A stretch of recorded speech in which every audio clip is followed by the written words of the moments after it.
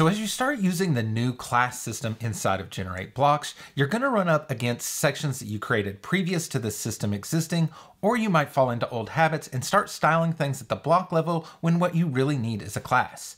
Thankfully, GenerateBlocks already thought of this and has created a system for you to easily be able to copy styles from the block over to a class.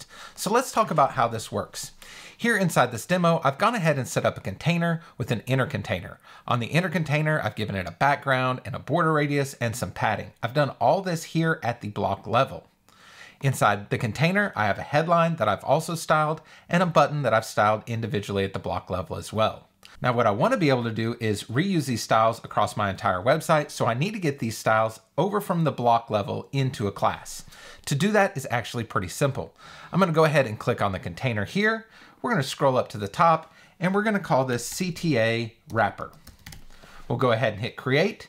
And when we do, we'll be given this menu of choices. We have 4 different choices in here. We can start with an empty style. We can clone an existing style. We can copy block styles, or we can move block styles. Now, these last 2 are what we want to consider here first because we're actually wanting to get these styles from the block. If we copy the block styles, the styles will live on the block and on the new class we're creating. If we move the block styles, it will remove the styles from the block and push them over into the class, which is exactly what we want to do in this case. So I'm going to go ahead and click Move Block Styles and click Start Editing. Now you can see we're editing the CTA Wrapper class. And if we go into the backgrounds, we can see this blue color has been added here. In the spacing, our padding has been added here. And in the borders, our border radius has been added here into this class.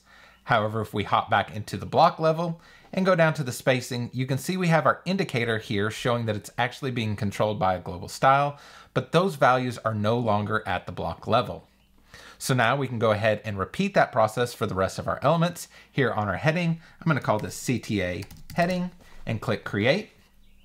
Again, we're going to move these block styles. And lastly, on the button, I'll call it CTA button and we'll hit create. Again, we'll move these block styles from the block to the class.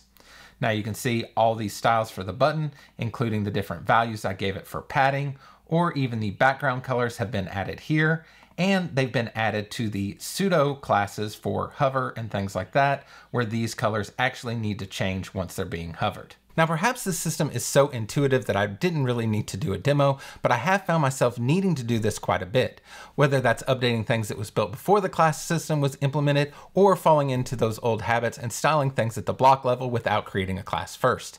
Thankfully, GenerateBlocks built all these systems already in place, so switching everything over to a class system is pretty easy. Now, we're still covering a lot of things inside this latest release of GenerateBlocks, so if you want to make sure to stay up to date with all the latest changes, subscribe to the channel and keep an eye out for the next video. We'll see you then.